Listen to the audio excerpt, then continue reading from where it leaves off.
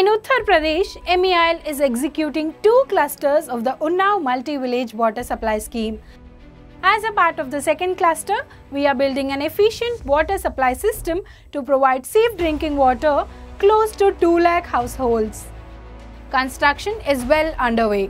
We are building a 130 million litre capacity water treatment plant and 207 overhead tanks. Besides this, 27 clear water reservoirs are also being constructed. Currently, pipe laying works to supply water are ongoing at a brisk pace.